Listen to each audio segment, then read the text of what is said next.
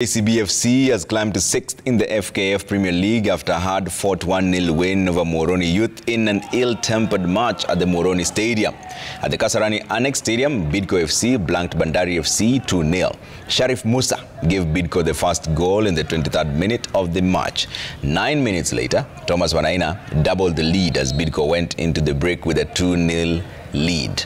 No goals in the second half gave Bidco the important win that moves them up to the 4th in the standings.